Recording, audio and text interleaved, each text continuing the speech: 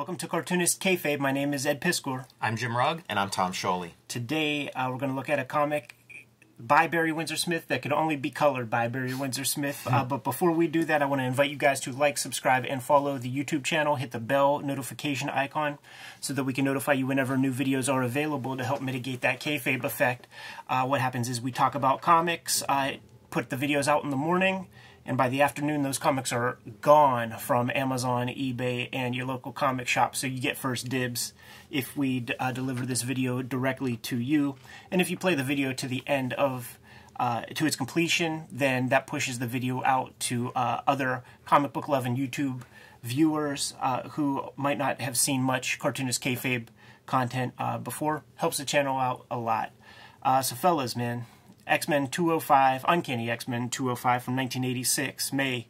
One of those things, little cup of coffee with Barry Windsor Smith coming in between, like, post Paul Smith, pre John Romita, I believe. Yeah, I think John Romita is referenced in the back of this issue. You know, like he'll be back next issue with Dan Green.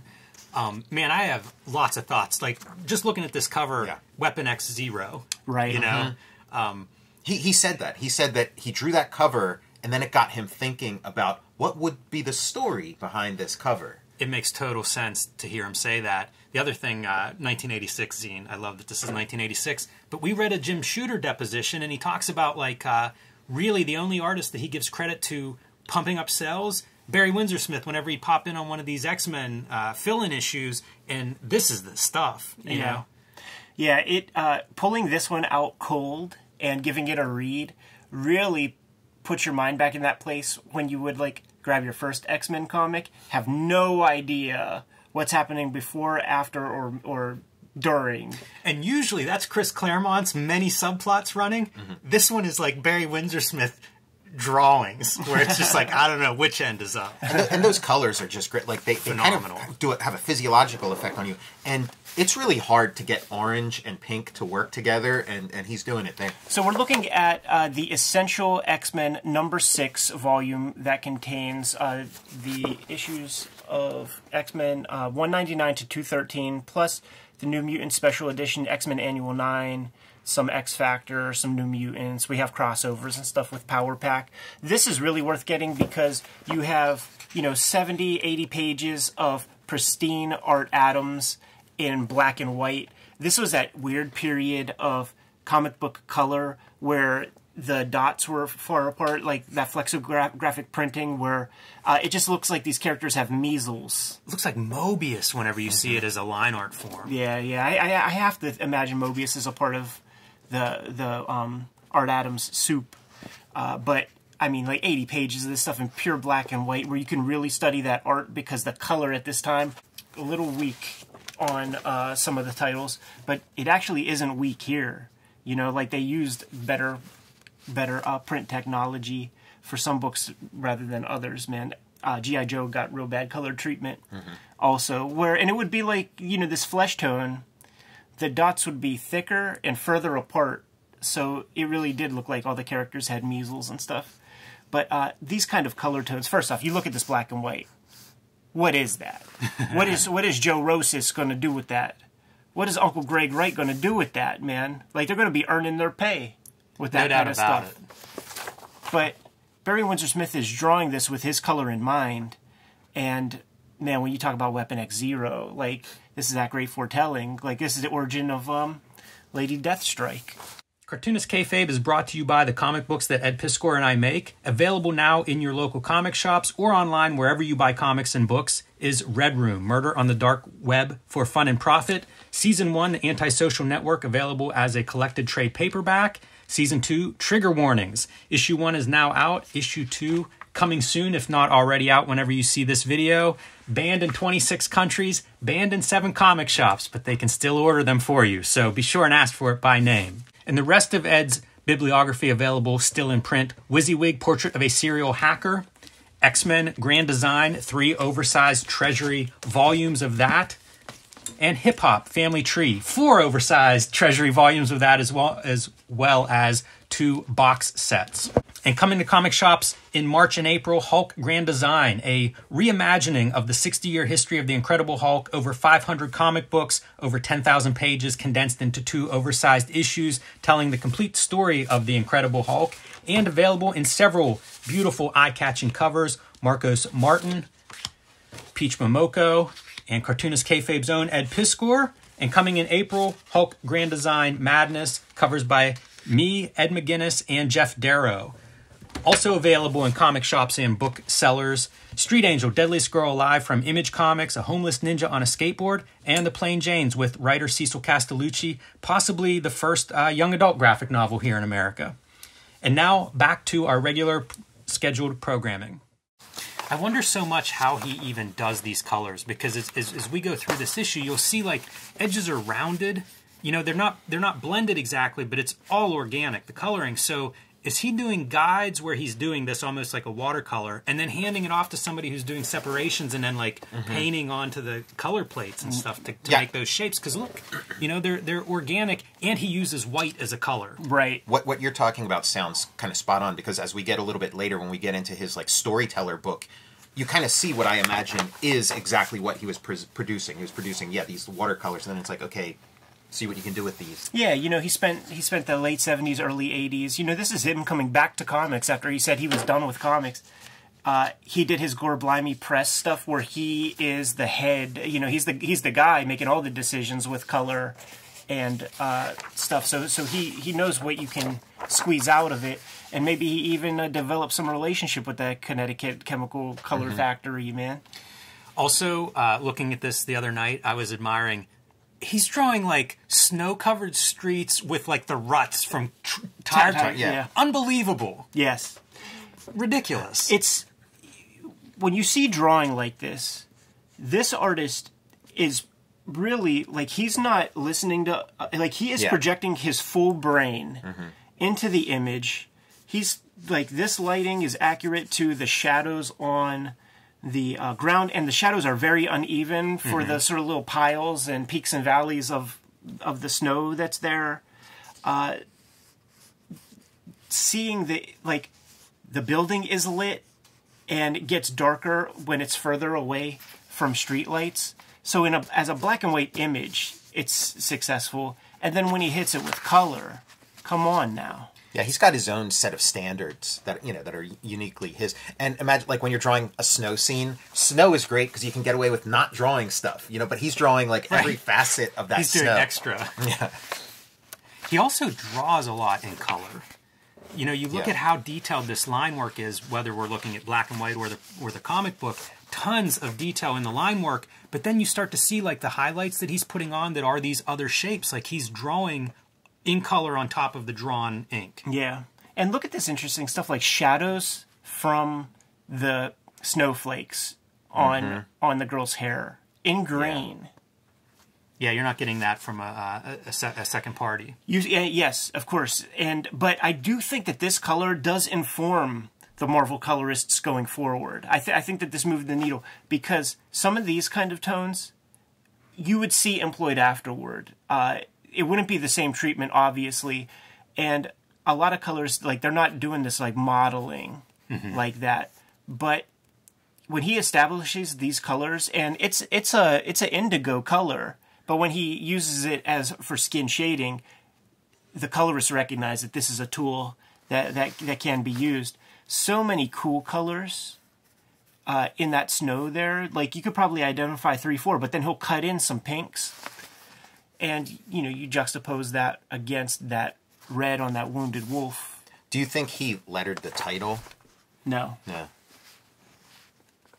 No. Orzechowski earns his pay, That's like an Orzechowski riff. I wonder what these things look like in pencil form whenever Orzechowski's lettering, or if he goes in with, like, an overlay to letter them. Right. Because think of how much graphite's on this page. Yeah. The way he's treating snow, too, is extraordinary to me. Because we've seen tons of... Snow's such a fun thing to draw. Yeah. Or at least to look at. Right. What he's doing is violent blizzard. This isn't like, it's a Christmas story, we're going to have some snow happening. It is like motion of snow. Wind and things that he's drawing. Yeah, for sure. And he will cut stuff with white media. But then he'll also draw sort of the underside, the undercarriage of certain snowflakes right there. You know, he's putting in the shadow there. But I look at this and I just don't exactly know what I'm looking at. You stare long enough, a face emerges. Another colorist, I mean, we see reasonably clear Kirby pages that, you know, Iron Man isn't colored exactly right and stuff. Yeah, this would be the ultimate test if you were going to give somebody samples. You know how like you used to be able to write to Marvel for like photocopy pencils for samples, right? To try inking or whatever. This would be the page to send out as your rib to want to be colorists. They would do that dick stuff. I remember in Wizard there was a Mark Waid script for a Flash comic, and it was about like a circus or a zoo that had animals escape. So now you're drawing tigers and elephants and all that kind of stuff, and it's like that. Sure, that could come up, but come on, man, you're really stretching. It's like wrestling. You're stretching a dude. Yes, interesting too. This reminds me of Mike Mignola in that foreground, middle ground, background, where he's doing cool colors in the foreground, the shadows on Wolverine's face and hair. Cool colors in the background, that purple, and then like your warm colors is I forget even what her name is. Power Pack chick. Yeah, in the middle there with that warm color. It's the same principles as you see in a lot of Mignola's magic, where he's able to get like 3 layers out of black and white. One of the pieces I was mentioned earlier about like you come into a Claremont X-Men comic cold and you don't know what the hell's going on. Like this Wolverine is not like your typical Wolverine. I think he just come back from Japan or so, like something happened. We don't know what it is, and it's never really explained. No, it reminds me of the Barry Windsor Smith interviews that we've read on this channel that we've gone through in Wizards and stuff, where he talks about the Marvel storytelling and how that total exposition, he hates it. Like right. it's for, you know, who you writing for like that? And he finds it embarrassing. You see his version of writing in this story because the stuff isn't overly explained. Right. Pretty dramatic whenever you go from all these exterior snowstorm pieces to inside of the cab. Yeah. You know, for the stuff that is very hard to sort of make out, totally different once we switch environments there. And the way he does like modeling on the faces, he'll do like a blob of pink and then an overlapping blob of like the purple or like a blue mixed with that pink and then some white highlight. Anybody else, I mean that face would just be flesh. And then maybe you'd do some shading. But like to have the shading and the highlight and the place where they meet is kind of awesome. That use of white as a color, I don't know who else does that. Mm-hmm. Especially at this time period. You know, like probably now it's done more, but that seems really new to me. Mm-hmm. His like choice of like the way he draws these faces with these super far apart eyes, like that's a very liberating thing for me to see. Certainly when I was like younger, where you hear about an established rule set, you feel like you have to follow it, and it's an example of like no, you don't. And furthermore, this is Barry Windsor Smith. Like it's identifiable. It becomes a trademark piece of one style. And her eyes change within it, you know, much like manga or something, where she's got kind of like cartoon eyes in one, and then she's got like realistic eyes in another. These poor Reavers, man, they can never get one over on Wolvie. Because good triumphs over evil. Well, yeah, because this is just like painting with the color, you know. You're not just it's not just like a technical thing where you're, you know, coloring in. You're continuing the drawing. I think this is where I realized that, like, this page and these panels in particular, where that stood out to me. Mm-hmm. And he's clearly leaving room for that stuff in his inking choices. Completely negative space. And then you see that he creates that bridge just with the color. The other place that he does really great drawing is the shadows on the snow. Yeah. You know, that would just be, you can see it's just wide open, bringing that light blue in. And a purple. Like, it's a couple values. It's so well referenced, too. Like, you've seen these kind of like construction sites where you got just a rickety fence that you just cobble together real quick, man, to just keep people out. You know, there's a gulf there, like a little gully for them to fall down.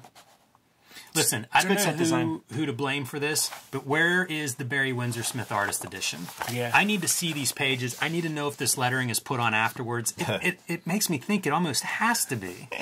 So cheesy, right? He just like, his eyes meet her. He's speaking in Japanese, so it's like, this dude is conflicted, and when he gets ultimately frustrated, why do I not know myself? Rah! Well, yeah, this is the feral Wolverine. Oh, yeah.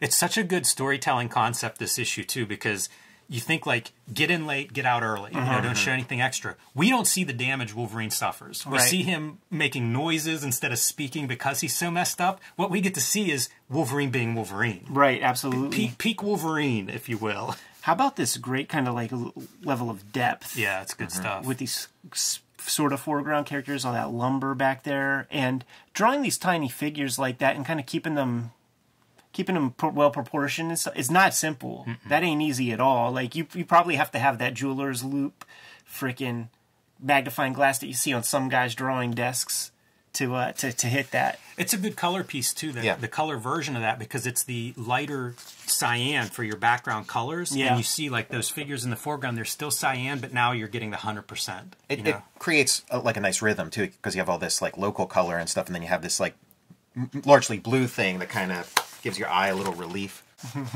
It's funny talking about eye relief when you see the stuff in black and white. Yeah, not even giving you the white gutters. Right.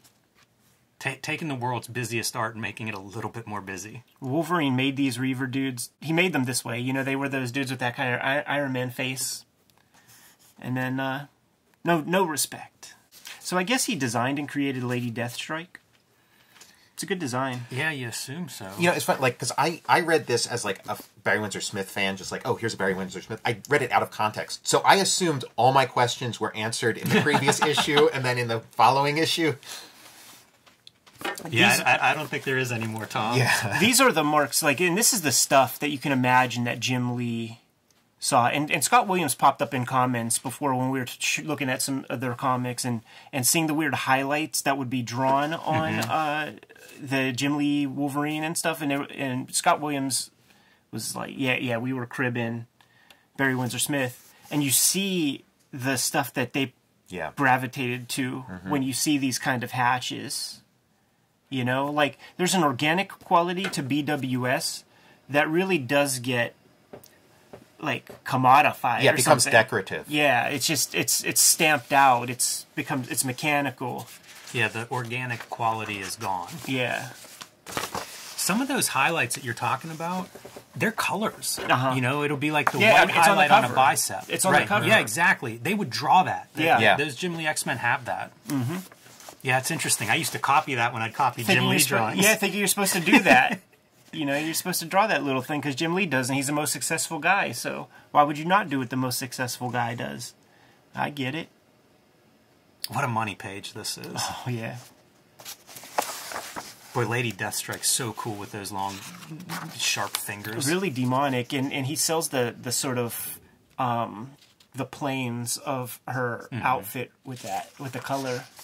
Yeah, they're underlit, almost like it's the light reflecting off the snow and hitting that little bottom. Yeah. You see the cool colors of the background fade into warm as the violence escalates. Yeah, that is a nice transition. That's a good trick. All the while using white She's got as those highlights on her guys. Nosferatu fingers. Totally right there. That's like the Edward Scissorhands gimmicks. It all just looks so good. And keeping the same pace with the panels. This is a great spread. You know, it's nice that the spreads line up in both the comic and the Essentials version with those horizontals. You know, people talk widescreen and stuff in the 2000s. That was such a popular phrase, but it's like, here we go, right? This is your action blockbuster. Yeah, I mean, you could see Jim Lee perfected this kind of face.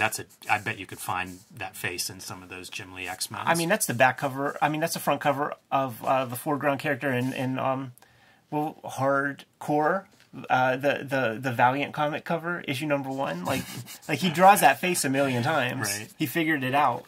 The widescreen thing. This is also something Barry Windsor Smith's been doing from day one. He had like a Cull story that never really got published. One of his earliest, and it's all this. It's all these, and it just reads so well. Yeah, like it's so awesome to see the pristine black and white, but he's clearly drawing it with his idea of color in mind. And it really is a finished piece when you see the issue.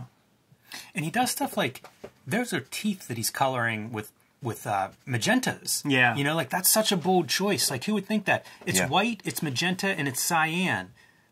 That's a lot of color to put on teeth. Yeah, honest to goodness, man, I think there might be some 25% yellows in there too. It wouldn't surprise me.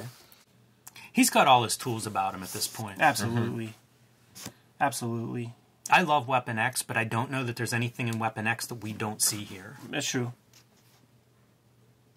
And heck, for all I know, he might have started working on Weapon X shortly after. He probably did start working on it not too long after this. It's a big, ambitious work. Hey, I mean, that's certain. He's still working on that Monsters, that Hulk thing during all of this, too, you know? It's like phone cord. Yeah, the tube coming out of her nose, I was looking at this last night being like, was that there the whole fight? That is so cyberpunk. It is. It's got one shoe off. Yeah, I wondered about that too. You know you're in bad shape if you're walking around with one shoe. Yeah, go see that one in the snow. Go see that one episode, The Pine Barrens of Sopranos. And then our final piece, Wolvie is who he is. I mean, that's Jim Lee too. Like, Jim Lee will shade faces like that. Completely. And still the big, broad shapes. This is a really nice page, too. At this point, like, he's done with all the money shots. You could really pack it in here, and he doesn't. You get a nice landscape, this close-up of the two hands. So much drawing in those hands and fingers and knuckles. Yeah. He doesn't really give himself a break through this. You'd think you'd reach a point where it's like, okay, I'm running out of time, running out of energy, but no, it carries all the way through. This is a standalone story. He had more time to work on this than your jobber, no doubt. Like, and this is a period of time where he's coming into the game and he's doing special projects. Like, he's not taking on regular monthly work by any stretch. And anyhow, this is one of those fun ones. I was digging through the archives, went through this. I was like, I saw this page and I'm like, I got this in the essential. What must that look like? When I pulled it out, only Barry Windsor Smith can color Barry Windsor Smith. Decent title for a video and good corroborating evidence for my argument. You guys good to go? Yes. Kayfabers, like, follow, subscribe to the YouTube channel, hit the bell. We'll notify you when new vids are available. What's out there, Jimmy? Hulk Grand Design Monster #1. This is a retelling of the 60-year history of the Incredible Hulk. Over 10,000 pages referenced in this book. Available wherever comic books are sold. And you can join me on patreon.com/JimRugg to see more of how I make comics and more of my comics and original art. Red Room Trigger Warnings is out on the stands as we speak. Issue 1 is out there on a monthly basis. The next ones will follow. Murder on the Dark Web for Fun and Profit is the name of the game in Red Room Comics. Banned in 26 countries, banned in 7 comic shops. But guess what, man? You go to the comic shop owner and say, let me get a Red Room. They're going to order it for you. No problem, man. They want to take your money. You can read these comics before they hit paper on my Patreon. Shouts to everybody who has joined my Patreon in droves in this past week. Patreon.com/EdPiskor. $3 for the archive there. More than 200 pages of comics up there right now. New strips every Tuesday. Hit my link tree up. You can get to all those links. When you're grabbing Hulk Grand Design, pick up a copy of Fantastic Four Grand Design if you don't already have it. There's Jack Kirby, The Epic Life of the King of Comics, which is now also in an edition in Italian. Check out my YouTube channel, Total Recall Show, and my Patreon. Go to patreon.com, search Tom Scholey. What else do we have out there, Jimmy? Subscribe to the Cartoonist Kayfabe newsletter at the links below this video. You can also find Cartoonist Kayfabe t-shirts and merchandise at the links below this video. That's another great way to support the Cartoonist Kayfabe channel. Jimmy, given the marching orders, we'll be on our way. Make more comics.